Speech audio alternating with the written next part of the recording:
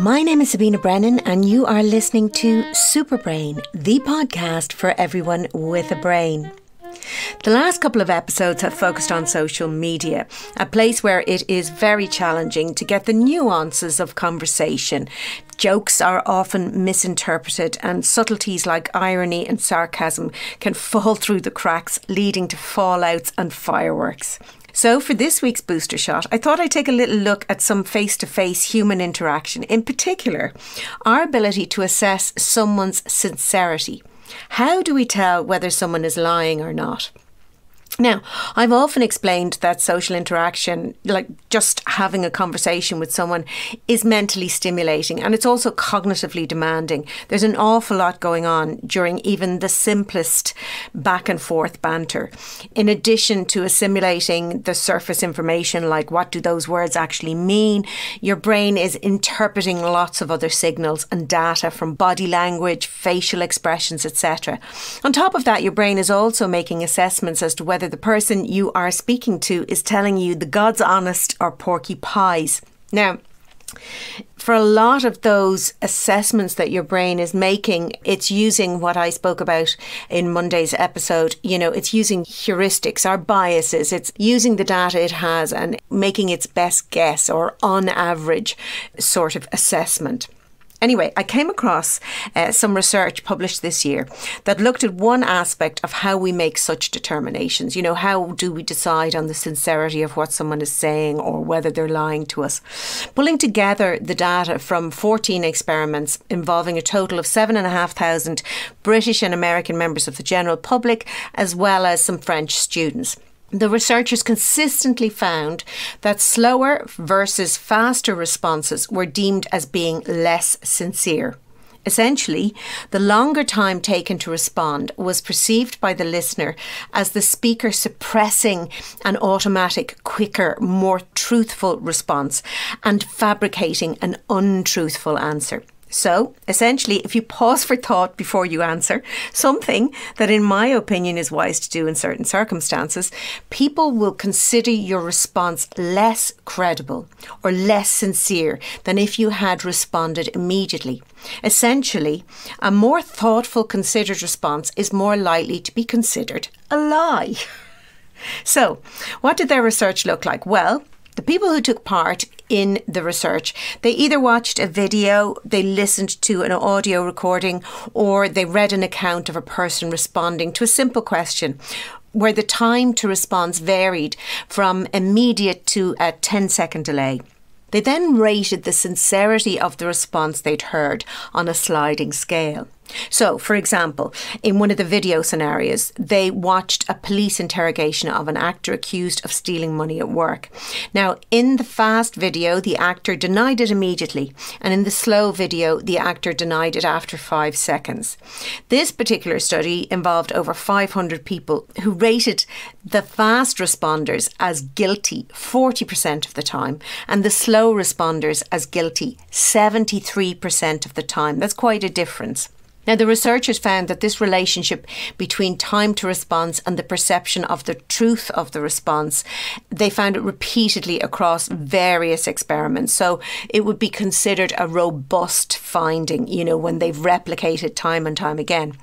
With time, as they gathered more data, they started to identify situations where listeners qualified the time to response in terms of their judgment. So, for example, if the answer required mental effort or thought, such as thinking back to an episode from several years ago, the relationship was weaker between their assessment of it being a lie the longer the response, because obviously the brain was going, well, hold on a second, you need to think about that takes time. Another really interesting one was if the response was something socially unacceptable, like an admission of guilt. So if the actor in the scenario I mentioned earlier replied, yes, I did steal the money at work, rather than perceiving the delay in responding with that answer as a sign of a lie, in this instance, the listeners perceived it as an acceptable delay due to the fact that the response itself, i.e., yes, I am guilty, I did steal that money, is something that is socially unacceptable. And so therefore, there would be a natural hesitance or a delay in responding that way. So they were just some subtleties that emerged as their data set got bigger. Now, in Monday's episode, I spoke about the shortcuts and the biases that our brain uses on a daily basis.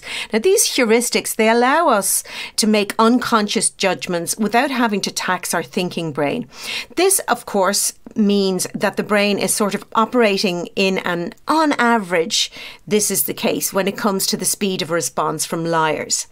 So this sort of means that the brain is making these judgments based on an on average scenario. And so the brain is right in this instance.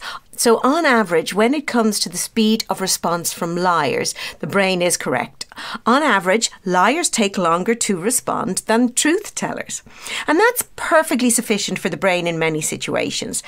Because if we were constantly having to make decisions using a full broader context about the truth or otherwise of what people are saying, we really would never get through a conversation. Our brain would be so overloaded. So in, normal everyday functioning, that makes perfect sense to have these heuristics, unconscious heuristics, these unconscious on average judgments.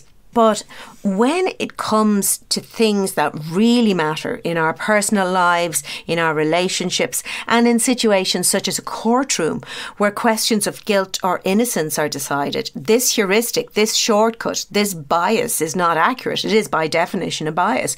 It's prone to error and it has no place in situations where the stakes are high. So for day-to-day stuff, as I said, those heuristics are fine. But when it comes to more important issues, we must rely on other information and not on our inherent biases, which are nothing more than our brain's best guess. But unfortunately, they are often the very times where people trust what they call their instinct, their gut feeling. And what they really mean is that they're trusting their brain's best guess, which on average will be right. But that's simply not good enough in a courtroom or anywhere where significant decisions are made or where significant relationships are at play. My name is Sabina Brennan and you have been listening to Superbrain, the podcast for everyone with a brain. My aim for Boosters is to share insights from neuroscience, psychology and from my own life that might help you to better understand why we do the things we do, how we can reach our true potential and move from just surviving to thriving in life. If there's anything in particular you'd like me to cover in an upcoming booster shot, please do let me know. You'll find me on Instagram at Sabina Brennan and Twitter at Sabina_Brennan. You can, of course, also email me at info@superbrain.ie. For the price of a coffee, you can listen to Superbrain ad-free over on patreon.com/Superbrain. I couldn't do this show without my brilliant editor, Emily Burke, and there'd be no point in doing the show at all without you, my wonderful listeners. So thank you for tuning in today. Tune in on Monday for another fascinating interview with an inspiring guest, and on Thursday for another booster shot from me. My name is Sabina Brennan. You have been listening to Superbrain, the podcast for everyone with a brain.